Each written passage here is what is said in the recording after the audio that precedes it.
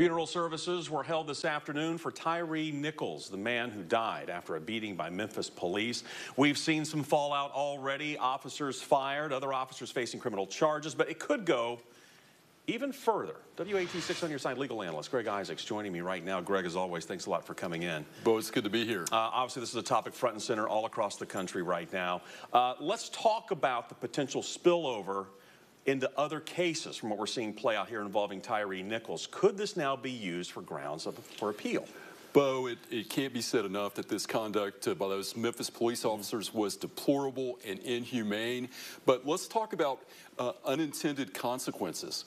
Obviously, they're fired. They're charged with second-degree murder. But what you're going to do if you're the defense bar in Memphis or you're somebody that's in the Department of Corrections, every case those officers touched is going to be under review, because the hallmark of the criminal justice system is credibility. Juries make determinations of credibility. Judges make findings whether witnesses are credible, and on those tapes you hear the officers concocting a story. He grabbed for my gun, he was on drugs, he tried to run. There was a police report that had a false narrative.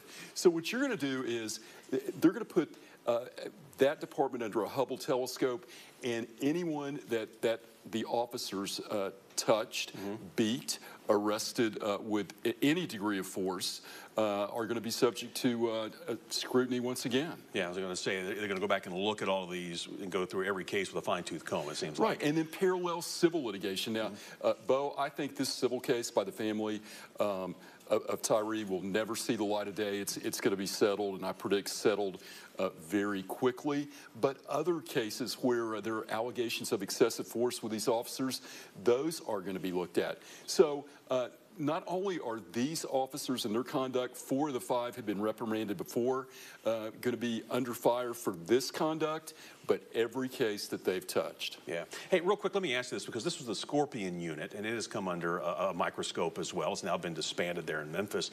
What does this mean for special teams like that? Well, this was called hot spot policing. What you do is you get task forces that concentrate on areas that are high crime, but the problem is it's high risk, high reward.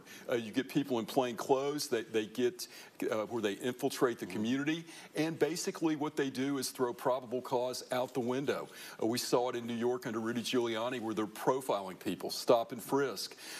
These type of police tactics start out with a bang, just like the Scorpion unit. A lot of arrests, praised by the mayor. But then what happens is they police with impunity. What that means is they feel that they're the law and that they are above the law. But what's interesting about that video, the poll cam was really what captured the conduct. But throughout the conduct, the deplorable, inhumane beating, they had their body cams on.